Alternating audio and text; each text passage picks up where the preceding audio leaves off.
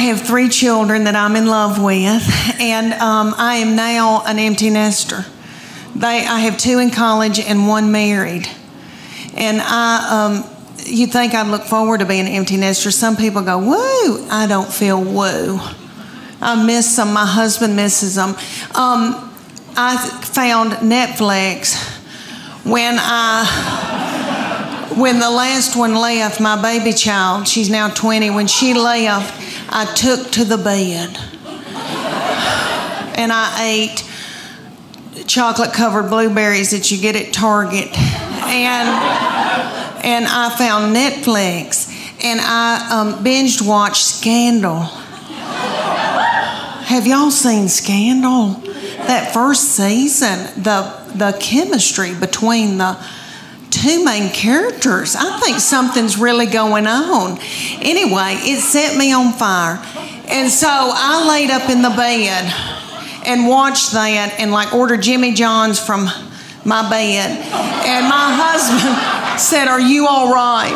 But I ended up getting sciatica from laying in the bed. I didn't get bed sores. I got sciatica and then ended up having to get physical therapy that cost $1,000 because of my deductible. But anyway, I grieve so much over my kids being gone. All right, so when my husband gets home, he's as sad as I am. When he gets home, we just stare out into space. And he's very quiet. He's an introvert. He doesn't talk. He doesn't chat. So I just sit and talk to myself. And we have 2 beagle hounds, and we just sit and kiss them in the mouth. And they are yummy. And we go to bed. And a lot of y'all look really young in here, and I'm going to scare y'all to death. But I'm going to tell y'all, look at these young girls right here. I'm going to tell y'all what your future is going to be, okay? All right, when you get to be about your mid-40s, you're going to start a thing called perimenopause. It's before you go through menopause, and it makes you crazy. And you sweat in the bed at night. Okay, and all your hormones get messed up. All right, I go to the bedroom, and I am so hot at night that I put the air on 68 because I don't want to die. My husband puts it back up on 70. And he says, you're freezing me to death. He's having to wear pajamas for the first time in our marriage. Okay. He said, I can see my breath. That's a lie. But I know he is cold because one time he had to wear a toboggan. But anyway, we get in the bed, and that big beagle, who is 10 years old, a boy named Augie, who is so sweet. My husband spoons him in the bed. And then we've got a new little beagle that is a pocket beagle, and her name is Gigi, and she is so yummy. And she had a nervous tick when we got her, and she ate our couch. But other than that, I love her. And she gets in the bed, and she backs her little butthole up against my head at night, right here. And when we get, all right, so when my husband spoons that big one will wall his eyes at me and looks like, I don't want him. I want you. Let me tell y'all how this all started between me and my husband. We met at the University of Tennessee while he was stalking me.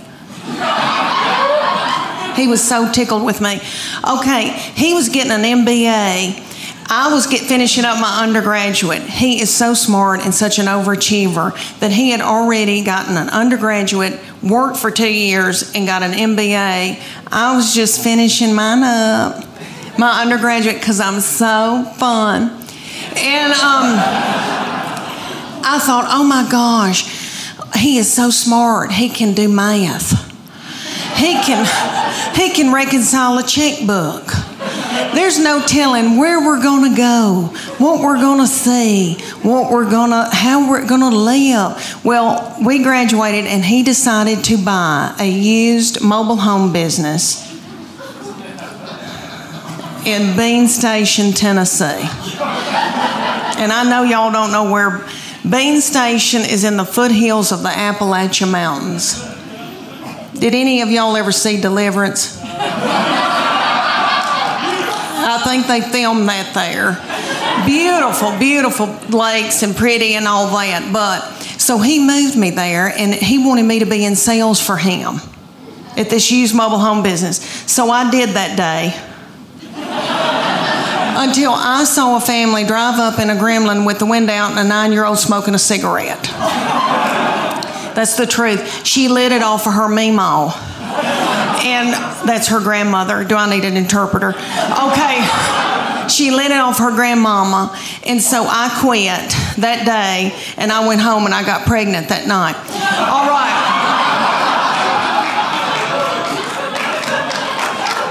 Thank you. Thank you. I had 3 babies in 4.5 years. Yeah, it hurt. It did. I was pregnant and or breastfeeding for 6 straight years in the foothills of the Appalachian Mountains.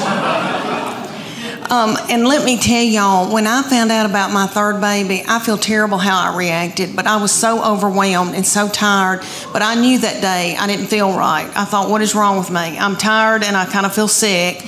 And I thought, oh my gosh, surely I'm not pregnant this quick after this, because my girls were 20 months apart.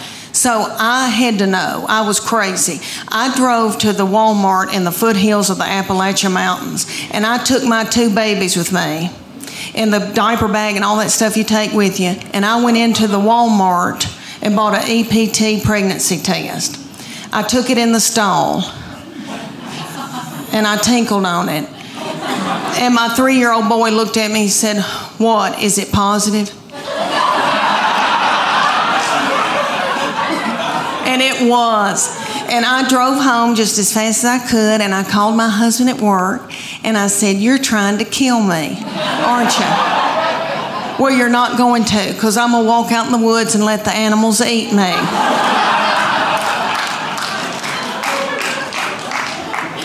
But y'all little mamas probably know what I'm talking about. It's so overwhelming. We would be in the grocery store, and my 3-year-old little boy, so yummy, so sweet, would be in Superman panties with doo-doo balls falling out at the grocery store. I think, oh my gosh, did anybody see that? I don't have anything in my purse to pick it up with. Is some little child going to think it's a milk dud? Just keep on moving, everybody. Just keep on moving.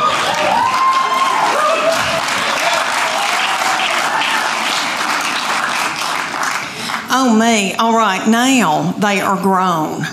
And I cannot believe it. It just flew by. My boy is 24 years old, and he is married. He got out of college. He met his college sweetheart his freshman year. He said he would never marry young, but he did, and he brought her home.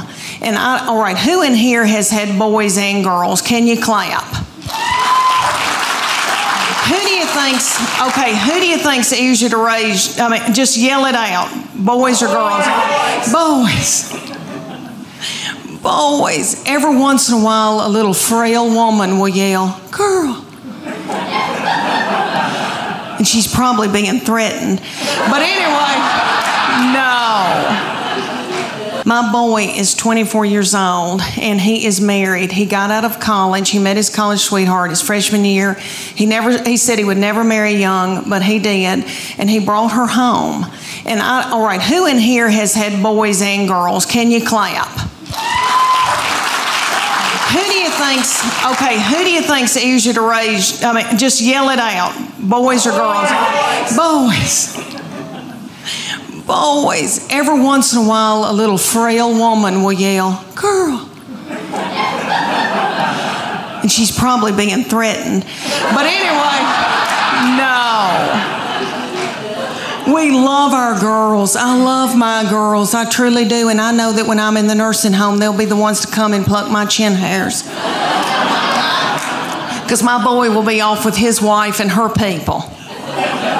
Because he said to me, he brought her home and he said, "You got a terrible look on your forehead."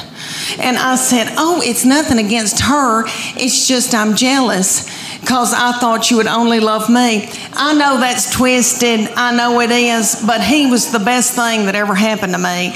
All right, my kids all yell at me, and my husband, everybody's in a bad mood all the time, and he's the only one that's never fussed at me. And he was just the sweetest child growing up. And so when he said he was going to marry somebody and move off, it was awful. But let me say that I love her, and they live near us, and she's like another child to me, and it has been a blessing. She is very sweet and has forgiven me for my forehead looks. But anyway, but he said to me right before they got married, he goes, "Mom, she's going to be my immediate family. You're now my extended family." He said, "Mom, that's biblical."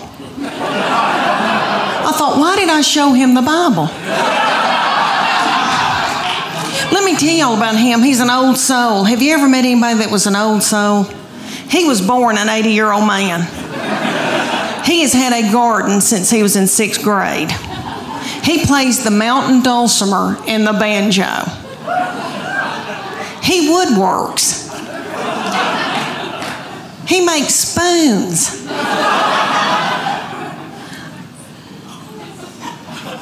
He makes spoons. I mean, he is so yummy. All right, his favorite music is gospel bluegrass. His favorite, okay.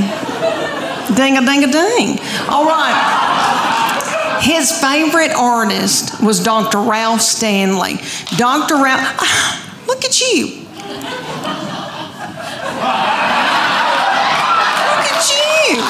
Knowing who Dr. Ralph Stanley is.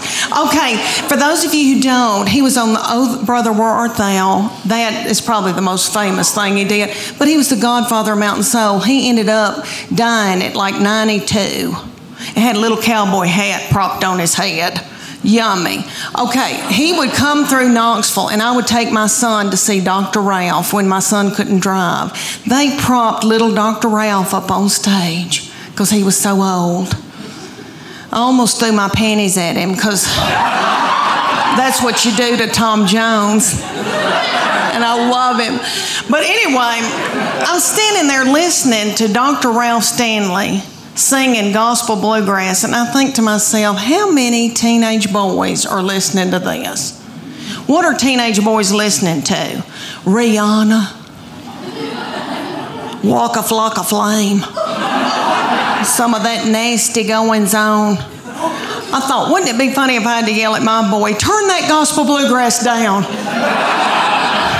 You're out of control." If I hear "I Saw the Light" one more time. My second baby is my oldest daughter, who's about to graduate from the University of Tennessee. She's 22, and let me tell y'all, I know every crow thinks theirs is the blackest, but let me say that she is a beauty.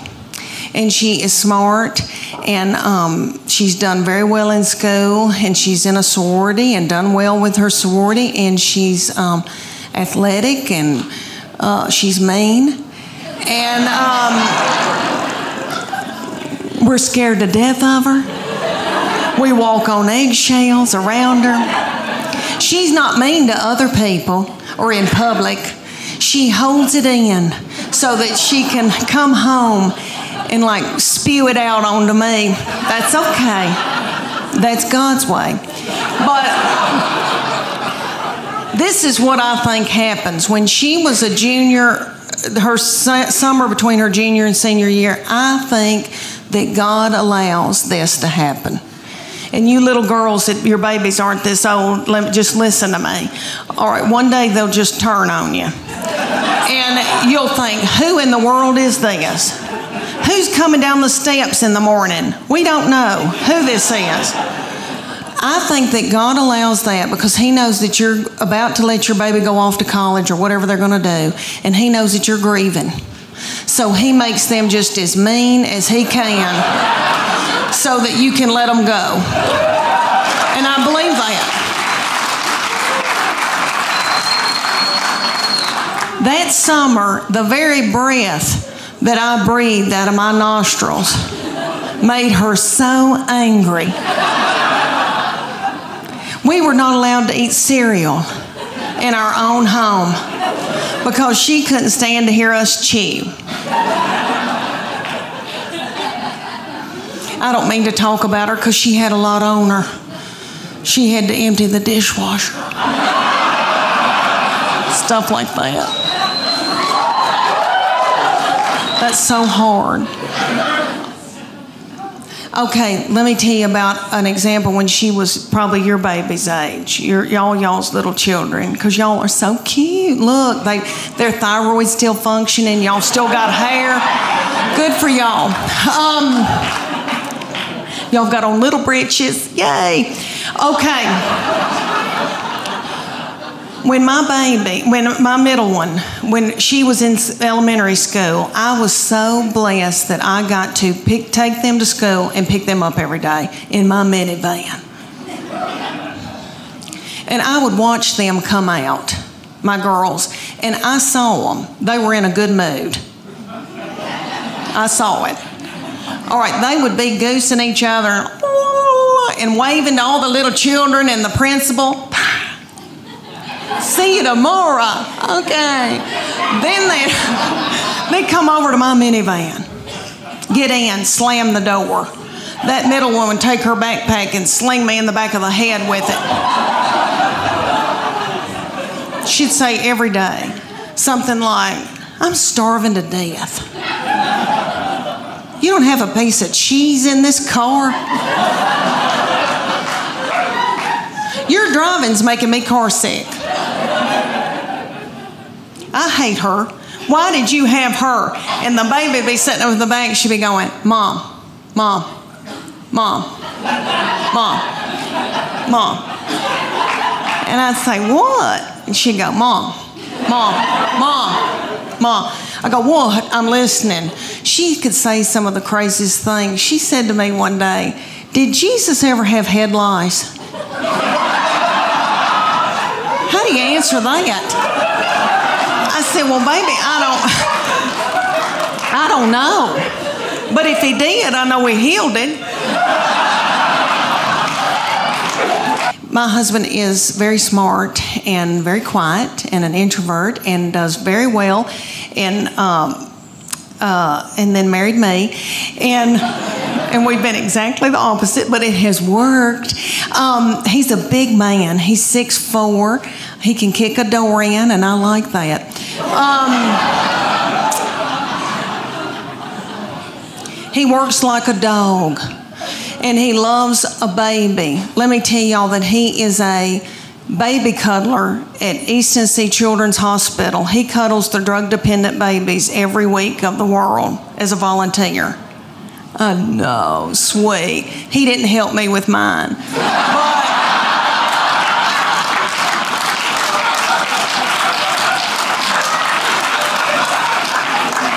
Because he was out making a living and paying for all this. We've got 2 still in college, and I wanted a 4th baby so bad. When my baby child went to kindergarten, I nearly grieved myself to death. I thought, Lord, what am I going to do with all this time on my hands? I hope I don't get hooked on whiskey and start honky-tonking.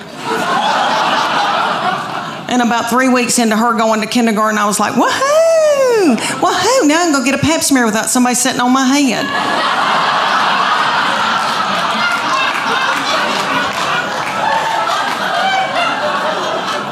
But my husband, when I dropped her off, he said, meet me at the IHOP. Because he knows that pancakes get me through a hard time. And I was crying, and I said, I want another baby.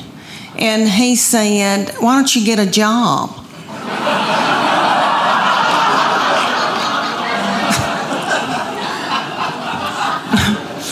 Yeah, right. So I said, I want a 4th baby. And he said, y'all are sucking the financial life out of me. So he bought me a dachshund. I had that dachshund for years. She's gone now. But let me tell you, she and I both got thyroid issues. She had cushions. I was walking her in our neighborhood one day, and a little girl came out in her driveway, and she said, "Can I pet your groundhog?" Oh, y'all. So about my husband. All right, so my husband is a big man and is 6'4". I'm 5'8". We breed big kids. And we wanted them to be in sports and when they were growing up, and so we made them do all kinds of mess they didn't want to do. And we put our boy, when he was little bitty, we put him in T-ball. He hated it. I don't know if any of y'all have had a baby play T-ball, but for those of you who don't know, T-ball season, it's about 110 degrees outside. It's little children that are 4 look like they've got a diaper on under their baseball pants or a pull-up. The games last about 3 hours. Nobody ever hits the ball, throws the ball, catches the ball, makes contact with the ball. My baby laid in a fetal position in the outfield the entire season. He never touched a ball. Every once in a while, he'd pop his little head up and say, "Water." One game, it was so hot, and I told the middle one to go out and take her brother a water bottle. She was about 2.5, and she went walking out there with a tutu and a crown and a wand and her pink prostitute shoes from Walmart. She walked about halfway, stopped, got a glazed look over her eyes, pulled her little panties to the side, and pooped in the T-ball field. She really did. So I had to run out there and get a stick and flick it into the woods because I didn't want another child to step in it or think it was a milk dud. Oh, y'all, I'm so much more, way more than I have. And since I had a baby in the hospital, I probably weigh about the same that I had a baby in the hospital. And back then, I remember thinking, oh my gosh, what in the world's happened to me? And I had my class reunion right after I had my first baby, and I wore a big jumper, and I was nursing. And I remember like drinking a Diet Coke, and my breast milk shot out the front of my dress. And then one of my friends from high school said, "When are you going to have your baby?" And I was like, "I've had my baby." But anyway, I feel fat, and it's my hormones. I have no testosterone. I went to the doctor. I had no testosterone, no progesterone. I have way too much estrogen, which evidently makes you bitter and angry and hateful. That's what my family says. I think they're bitter and hateful and angry. But it has messed up my weight and all that. Well, that, and I've been eating white flour. But I have been on every diet in the world. I've done everything. I've done Whole30. I've done South Beach. I have done Weight Watchers. All right, I praise God that Weight Watchers doesn't have a limit on how many times you can join. Because I have joined Weight Watchers 9 times and lost 7 pounds in all. Come to find out, you have to follow a program. I know that, but I go because the meetings are funny, and it's like going to a comedy club. It really is. It's like AA, but it's for people who eat their emotions. And that's who I am. I eat my emotions. Like my husband would come home and the kids would be fighting and he'd say something like, "What have you done all day?" And I'd eat a hot dog and I don't even know where it came from. Well, I had to keep from drinking whiskey. I didn't want to get hooked on whiskey with little children. So I joined Weight Watchers so many times, and this last time, Oprah bought it. And they had Oprah on TV, and she was twirling pasta on a fork and running through tall grass. And I thought, well, if she can do it, I can do it. No. So, no, turns out, no, for the ninth time. But what the deal is they give you a point value on food. So, fruits and vegetables are free.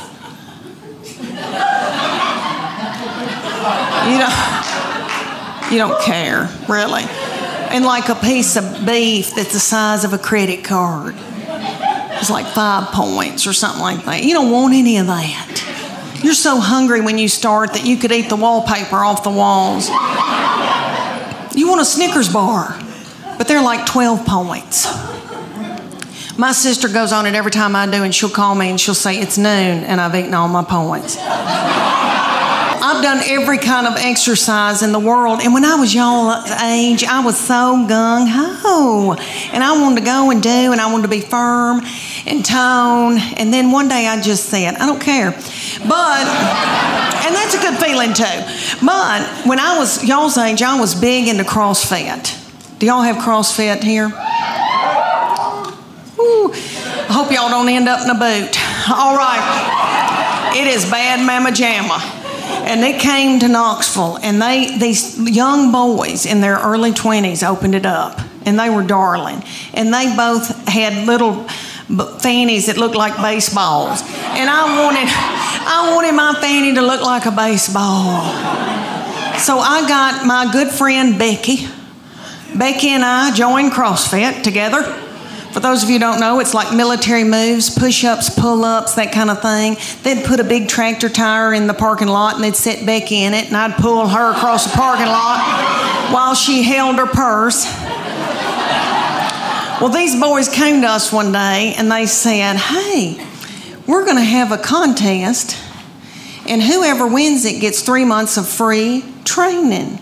And it's going to be for the women and for the men. It's going to last 10 weeks. We're going to take your before and after picture, and then the whole gym's going to vote on whose body has changed the most. And we were like, yes. So one day, we show up, didn't know it was picture day. I had on a horrible-looking sports bra that had lost all of its support, and I should have bizzed it the night before. It had a gray tint to it, and it really wasn't gray, it was white. And if I'd have known it was going to be a picture day, I'd have gotten a spray tan. But anyway, they said, take your top off, to me and Becky, and they go, just leave on your sports bra and your spandex, and we're going to take your picture. And I was like, whoa, wait a minute. And I didn't want those little boys to not ever want to marry and have children. So I said, Becky, me and you, we're going in the back. I said, I'm taking Becky's picture and she'll take mine. So we went in the back room, and Becky went. And I said, what are you doing, Becky? Don't you want to win this thing? I want to win it. So I took my spandex and shoved it under my stomach and went.